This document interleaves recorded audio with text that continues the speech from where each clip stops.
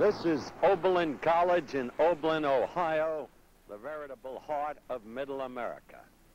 Oberlin College, in educational terms, is one of the most highly regarded institutions in the nation, with its division of arts and sciences and its nationally renowned Conservatory of Music. But there is nothing traditional or conservative about Oberlin College, because you see in its history are lodged two essential facts. It was the first coeducational institution in this country and the first white institution to admit black students. Now, something new is happening at Oberlin College, this time in the world of athletics. It has a brand new program, which is headed up by a man who has called himself a populist radical and has written a book called The Athletic Revolution. His name is Jack Scott. He is hired as his assistant athletic director, a former black athlete who is regarded widely as a black militant.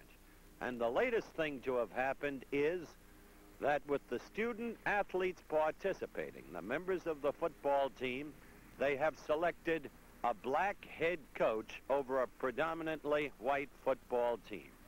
So we are here at Oberlin to get their side of what they are doing, and you can judge it for yourselves.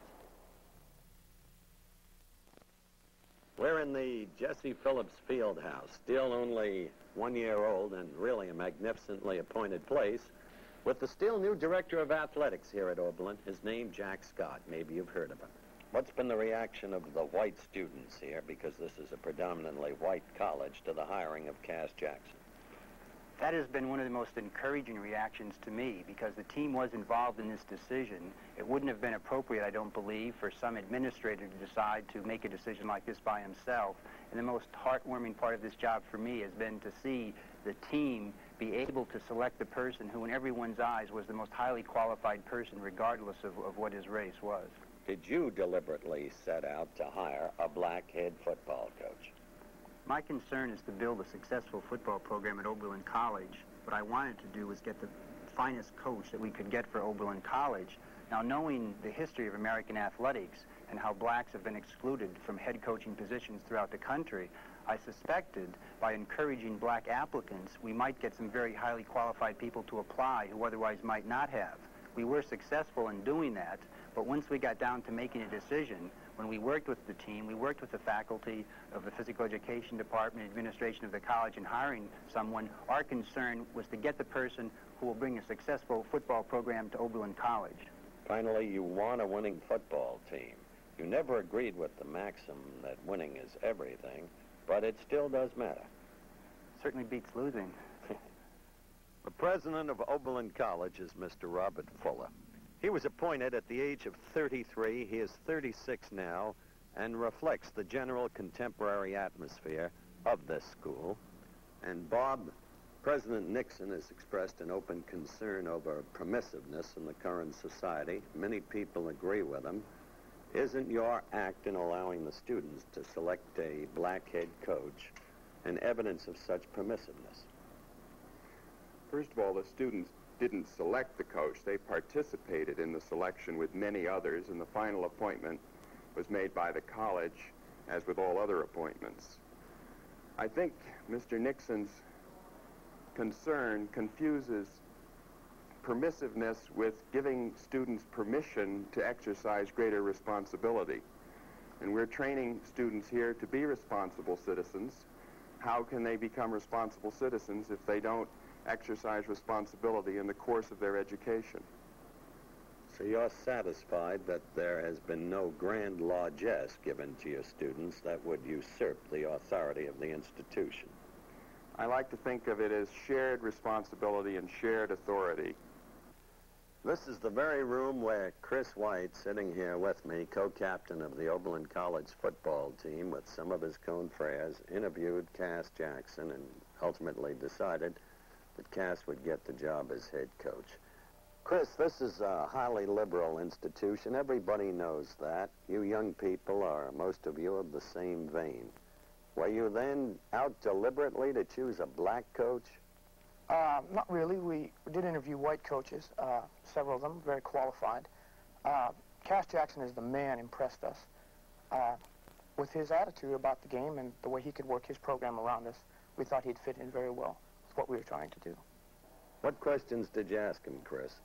Basically, we just asked him about his football technique, his philosophy of the game, and we were also pleased with his acceptance of the thought that we had to study here at Oberlin, and that takes up quite a bit of our time, and we were pleased that he was able to work his program very well around the restrictions that were placed upon us as students here. Mm-hmm. What about submission to authority? Did you feel that you would submit to his authority? You were hiring him. Oh, very much so. He was, as I said, confident, and his authority I don't think was ever questioned. He seemed very able to communicate with us.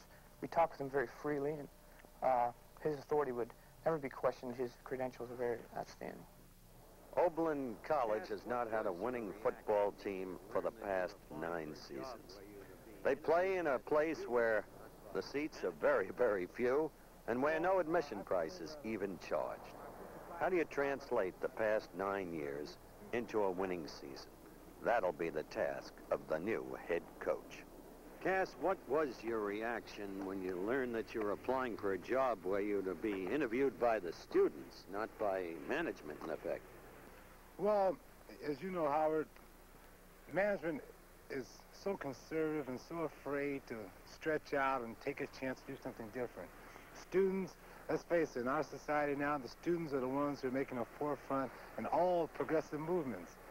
How many black kids on the squad? There's about 5, I would say. How many are white? There's about 16 on the squad.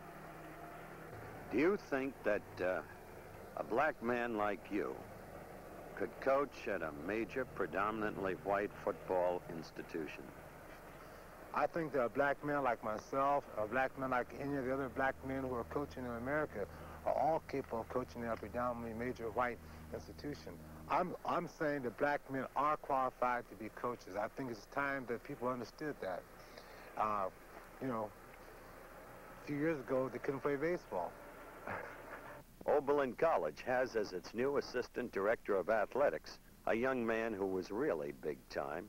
You'll remember him as the 200-meter gold medal winner at Mexico City in the 19th Olympiad. And, of course, you remember Tommie Smith for something else. You ran in big-time college track and field. You were a superb athlete, world record holder. Would this Oberlin system work in big-time college sports, in your opinion? I think it would. I think the students, I think the athletes, I think they're intelligent enough to take on loads of such. I think they should be included in certain things. I think the college is there to serve the student and to serve the athlete instead of the athlete or the student serving a particular institution. And I think it can work, only given a chance. Do you think you've changed since '68? Have you grown less militant? What does militant mean? Don't spar with me. We're not going back to '68, Tommie. Militant means a guy who speaks out in protest, whether by physical symbol or vocally, with a truculence attached to his tone of voice, against the existing establishment and its procedures. Now, with that premise, have you changed? I'm a militant. Well, in Tommy Smith's sense of using the word militant, I'm a militant too. We're going to struggle very militantly to bring about the kind of changes that we believe in.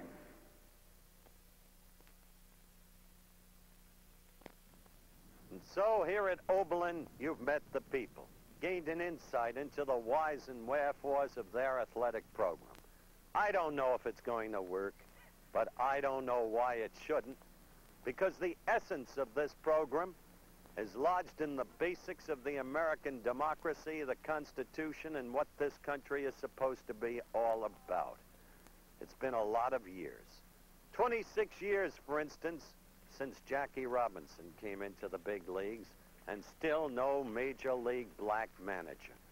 Still no black head coach in the National Football League. Still no black head coach at a major sports college or university. It's enough to make one wonder. Why couldn't Eddie Robinson, the head coach at Grambling, for instance, produce the same kind of great players that he's produced at Grambling? for the Big Eight, the Big Ten, or the Pacific Eight? Questions that I think we as citizens have to wrestle with if we really believe in what we say our country is. So here at Oberlin, I wish them luck, because they're trying something, and if they can make it work, they will prove something very important to a lot of people who for a lot of years have used the flimsy excuse, we've yet to find one who's qualified. From Oberlin College in the heart of Middle America, this is Howard Cosell reporting.